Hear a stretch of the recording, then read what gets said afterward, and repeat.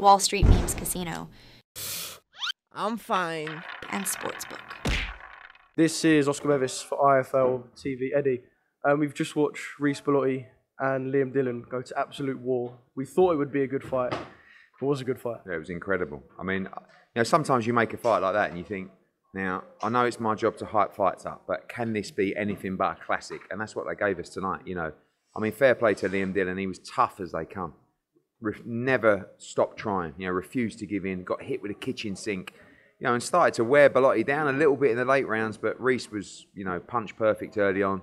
So happy for him. Liam Dillion will come again, but Reece Bellotti, whose career looked over, has come back with, 4 wins now, won the Commonwealth title up at super featherweight, and now wins the British title. That Lonsdale belt is so valuable to guys like Reece Bellotti, and he deserves it. Very pleased for him. Just an incredible fight. Cameron Bong looked really good tonight. Big step up against Ishmael Ennis, but dealt with him in style. And of course, now we announced the Jordan Flynn fight, which had its own little tear up in there tonight, and that's a big fight for April 13th. I think it's a great card. Jordan Gill against Zelfa Barrett. And looking forward to see you, Tone. Not yet. We're working on it. Okay. And that's a great fight for the Manchester card. Cameron Bong against Jordan Flynn. And Craig Richards. Oh, my God. Bruce Crichton. How tough was he?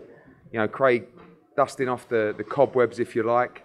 And I thought he was brilliant tonight. Walked him down and stopped him.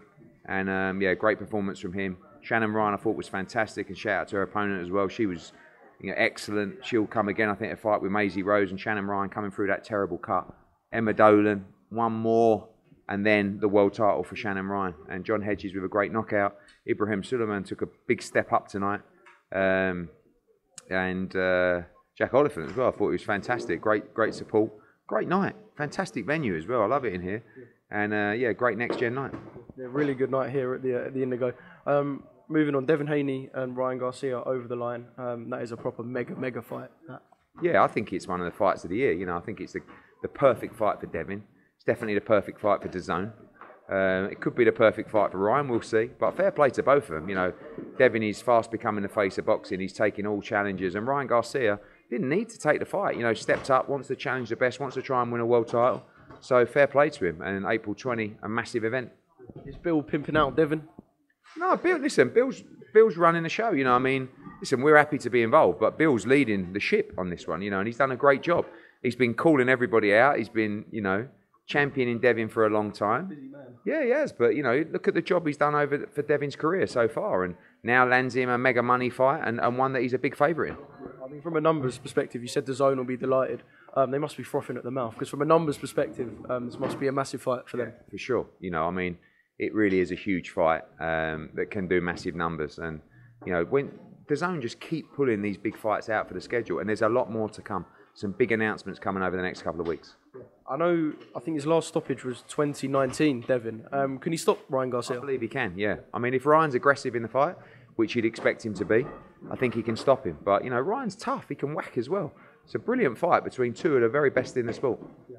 We just spoke to Conor Benn. He said it's disappointed that it's not going to be Haney, but he kind of never thought it was going to be anyway. But he wants Tank. He's adamant that it's going to be Tank.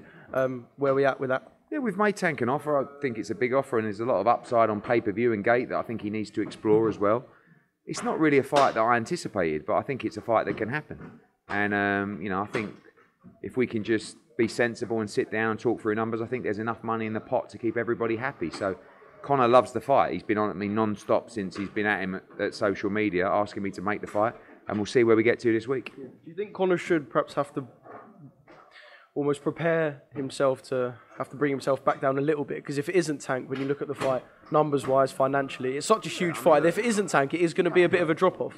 I mean, he's going to be in a massive fight next, and obviously we've got the case coming up in a couple of weeks, and once that's dealt with, that'll allow us to see it much more clearer in terms of where he's going to fight and who he's going to fight. So Conor has to be in a massive fight next. Tank is one of the biggest fights in the world, but every fight involving Conor Benn is a big one, and it has to be a big name next. Are we still allowed to talk about the Eubank fight, or are we just brushing that aside for about anymore? It's done. He's not a real player, so we'd love it, but common sense didn't prevail. Yeah. I don't know if you know, Hamza Shiraz won inside a round against Liam Williams. For the Matchroom Queensbury 5v5, Hamza and Ammo Williams. Love it. Love the fight. WBC Eliminator. It's a brilliant fight. Ammo's a great character. Hamza Shiraz is a great fighter as well. I know Queensbury rate him very highly. And if the middleweight division gets selected, I believe our pick may well be Ammo Williams. Taylor-Catterall, are we close to getting an announcement? Look, I want to make that fight so bad. You know, I think it's one of the biggest fights that can get made in Britain. It's probably the bit where it is the biggest grudge match in British boxing. But, you know, we're not really in the pay-per-view market anymore like we were. We want to deliver fights for subscribers, and it's difficult to do it with the price of these fights. But if we can find a way to deliver Taylor-Catterall, it'll be Christmas time for DAZN subscribers. We'll see if we can. You know, I think either way we'll know this week. If not, it's a fight that falls on Sky then. Yeah. I mean, there's been pay-per-view offers for that fight, but we would rather just deliver that non-pay-per-view to our subscribers. Considering the lack of involvement in Saudi Arabia from Boxer, and I know Sky obviously are showing Fury Usyk, etc., but considering the lack of involvement in Saudi from Ben Shalom and Boxer, have they got kind of a chance to jump on the domestic schedule here? Because obviously we've got a lot of our fighters going to Saudi Arabia, like your Cordinas, etc. They need fights. They need pay-per-views. But it doesn't mean you just do one for the sake of it. You know, I've been there before, and you've got to provide value. And, you know, I would love to provide incredible value for DAZN subscribers. Wall Street Memes Casino. I'm fine. And Sportsbook.